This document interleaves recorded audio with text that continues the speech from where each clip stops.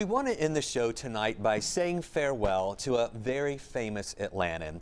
If you have been to Mary Mac's Tearoom, then you've probably met Jo Carter. Sadly, Miss Jo passed away on Wednesday. She was the original Mary Mac's Tearoom Goodwill ambassador.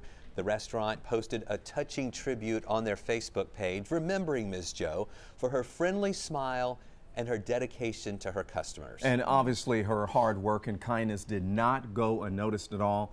Get this, more than 100 customers left comments sharing their personal memories of Ms. Jo. And even Congressman John Lewis shared his memories of Ms. Jo in a statement tonight, saying she used to call him her boyfriend and would tease him with, "Don't be talking to other women." So we will all remember Ms. Jo. That's right. Mary Mac's, you know, is just such an iconic restaurant, just typical Southern restaurant. Not only the food, but also the people eating there and just the atmosphere that is there.